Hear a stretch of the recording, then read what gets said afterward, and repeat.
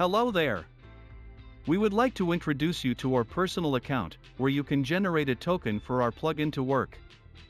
If you have been with us for a while, you can also bind your existing token and continue working with our plugin. Watch the video, and if you have any questions, write them in the comments. The first thing you need to use our plugin is to generate and bind an API token in your personal account. To do that, find a personal account button in MetaHumanSDK plugin settings. On that page, you need to register and log into your personal account. Click on Generate New Token button.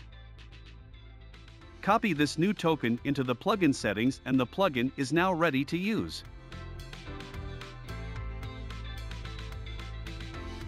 If you already using our plugin and you have an existing token, you need to bind it to your personal account in order to continue using MetaHumanSDK plugin. To do this, go to the personal account page using the following link. Register and log in using your email. Click on Connect Existing Token button. Copy your token from MetaHumanSDK plugin settings. Paste this token and click on the Connect button. Now your token is binded to your personal account and you can continue working with the MetaHumanSDK plugin.